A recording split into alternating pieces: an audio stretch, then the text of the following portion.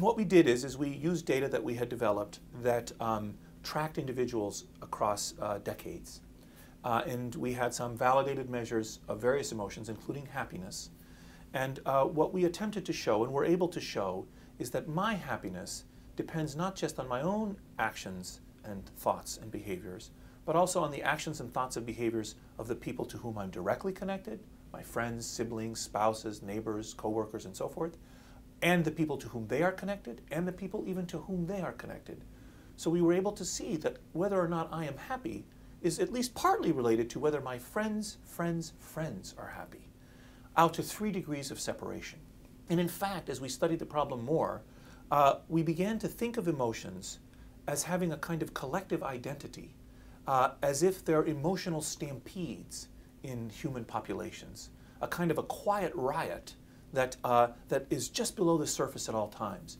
Because when we map this network, we were able to find clusters of happy and unhappy people in the network that spread out to 3 degrees.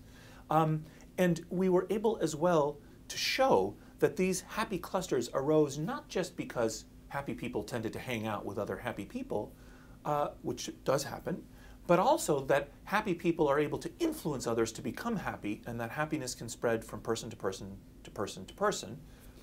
But for now, the basic idea is that there's this vast fabric of humanity stretching endlessly into the distance. I'm connected to you and you to others on out endlessly. And that, if you imagine this fabric as being like an old-fashioned American quilt, there are patches on this quilt of happy and unhappy locations within the network. And whether or not you are happy depends in part on whether you occupy a happy patch, which is not necessarily something you choose.